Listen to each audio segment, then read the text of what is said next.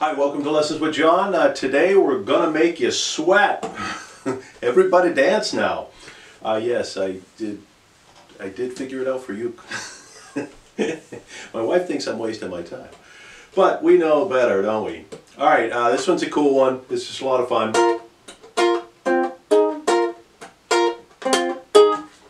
And that's basically it. All right, so it's a B flat 5. We stayed in the key that they're in the song, okay? And I have no idea whether it's some sort of keyboard or organ playing this lick, or maybe a little bit of a guitar in there. I have no idea. But we're going to do it on the uke. 1 and 2 strings at the first fret. I'm going to bar those two. I'll shove my finger right up into that third to mute it just a little bit, just in case I get it going there. And I'm not going to strum. I'm going to pick it. Okay, my nails are a little long today, so I'm catching them. But so I'm going to hit that one twice like this. Okay, you know the song, you know the beat, so it's just a B flat 5, and then we're going to go to an F5, and what we're going to do for that is 2nd string 1st fret and open 3rd string, and hit that one once, like that. Okay, so that was B flat 5 twice, and then F5 once.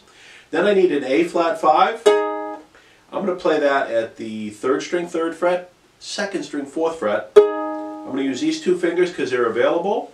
A lot of you won't be able to do that, or you won't choose to do that because you don't like to use your pinky, but it's perfect. They're just sitting there doing nothing. They can just clamp right down. Just like that. You could use your 2 and 3 fingers. That'd be fine too.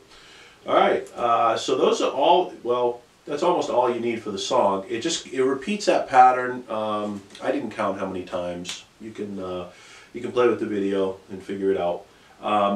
When you hear it stop, it ends on a B flat 5. So I'll play it through twice and then end it. I'm not going to play it through 32 times like they do or whatever it is they're doing. So.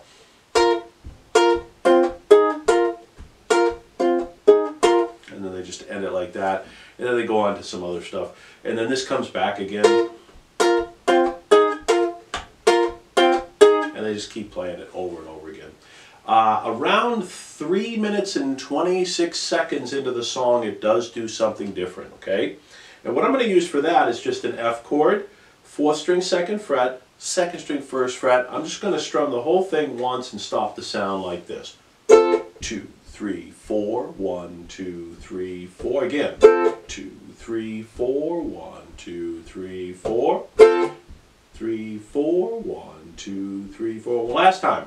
2, 3, 4, 1, 2, 3, 4. And then you're back. Okay?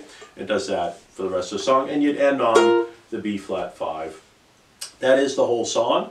And again, around 3 minutes and 26 seconds, it was around there. You'll hear it, it's a little different. It just boom, 2, 3, and then it's out for basically 4, 5, 6, 7 beats, right? So on the first beat of the bar, it hits that F chord, it's out for the rest of the measure, and then the next measure it's out too. So, okay?